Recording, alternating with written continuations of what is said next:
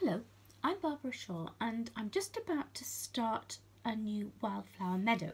So this is the background I've chosen. It's a cotton batik fabric and it's easy to stitch into, and all I've done is I've draped it over a piece of board on my easel. So I'm cutting up little pieces for a poppy. You can see this one has got a pattern on and it's quite silky. So I shall just cut up rough shapes for the petals.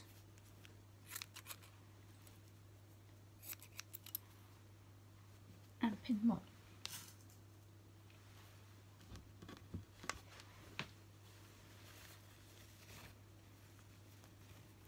So it's just very random, as you can see. Trim a little bit off the bottom there.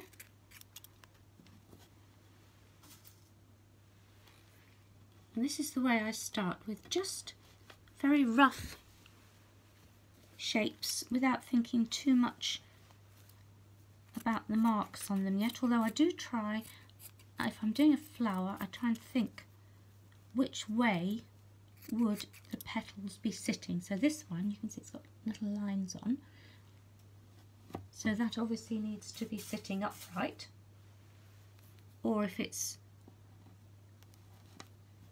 going over, then I would obviously tilt it.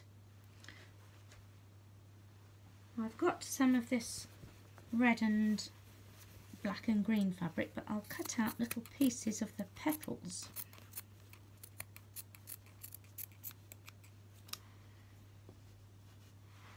Just to go on the top to give it a bit of interest. Try another little piece.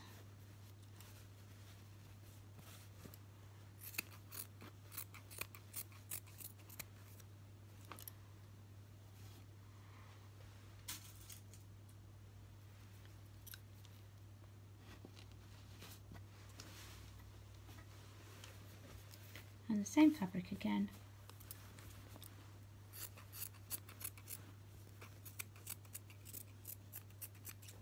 Put on the poppy there. You can see how I'm building up the layers, and I've added another cornflower, and this pattern on the blue and white fabric is the C, but it does just as well as a flower. And I always look at the back of the fabric too, just to see the difference and what else it could be used. So for example, this little bit of white, which has got just a few blue markings in it, will go in my daisy up here. I'll just trim off a little bit more of the side.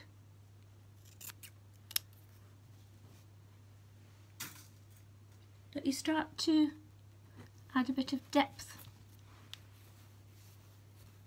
to whatever you're creating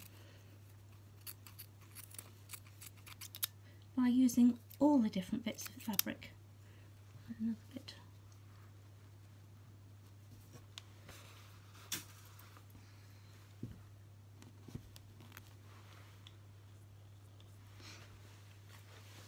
And a little bit of this one.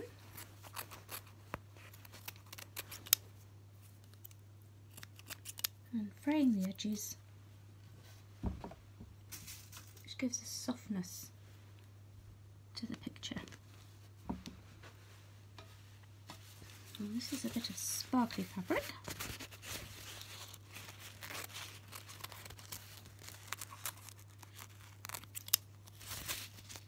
Then fray the edges, pop that on.